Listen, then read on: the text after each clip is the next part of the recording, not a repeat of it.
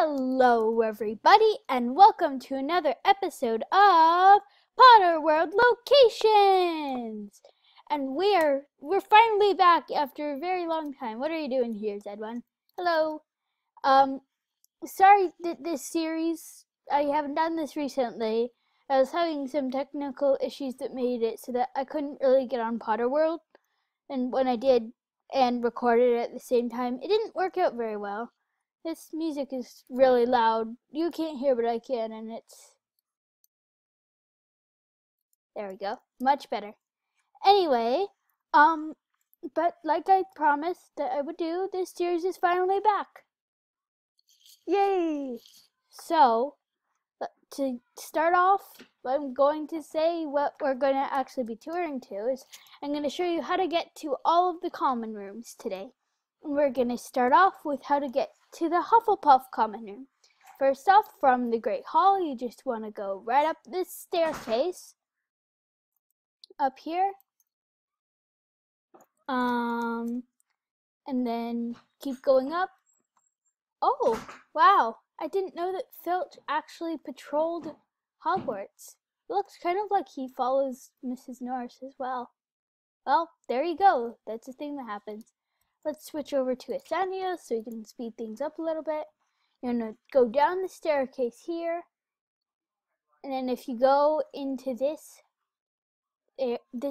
doorway, then you will find some barrels. Hufflepuff secret switch. Very secret. Then you want to walk over here into this big barrel. And that you can use to close it as well. There you go.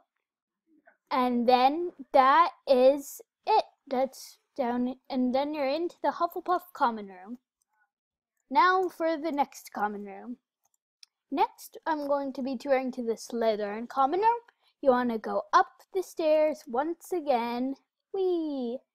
And then this time, once again, also, you want to go down here, but stop where you see the sign for the dungeons and this green carpet. And you want to run down here. It's not letting me cast Ascend you because it's not charged up yet.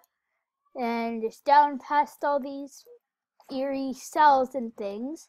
And then you want to go down another flight of stairs. Because the dungeons are very deep, you know.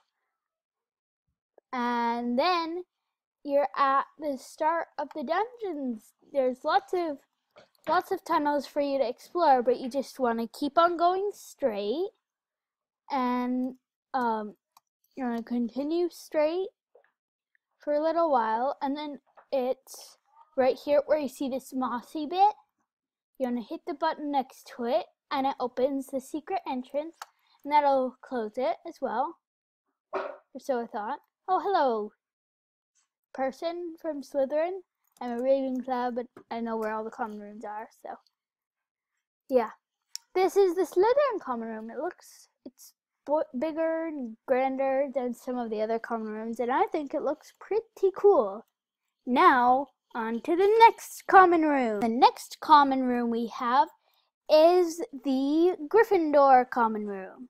So for that, you once again want to go up the staircase. Sorry for the lag.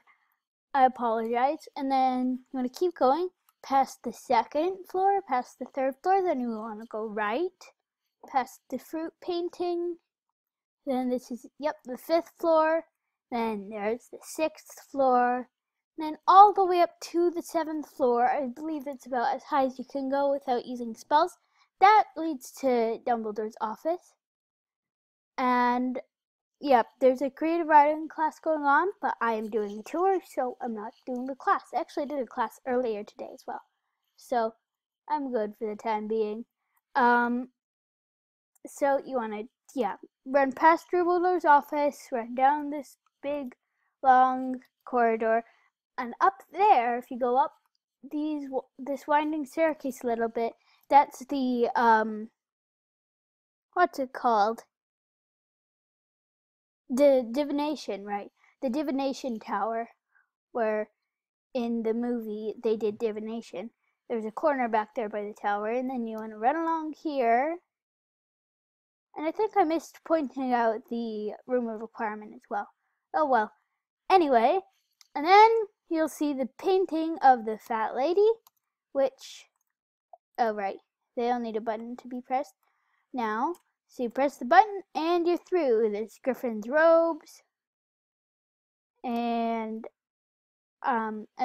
sitting area and a book. If I do that, yep, you can open and close it. And nice little fireplace, which you can use the Flu network with, which I don't actually have any Flu powder. They're still working on this, I believe. It's not fully implemented yet. Anyway, now on to my common room, the Ravenclaw common room. Let's go. And last but certainly not least, let's real quick feed ourselves, is, of course, Ravenclaw, my house. An awesome house. Just like all the other ones. And so to get to the house, hello Filch, you want to go up the staircase, just like all the other ones. Might want to get out Resto Momentum and jump down.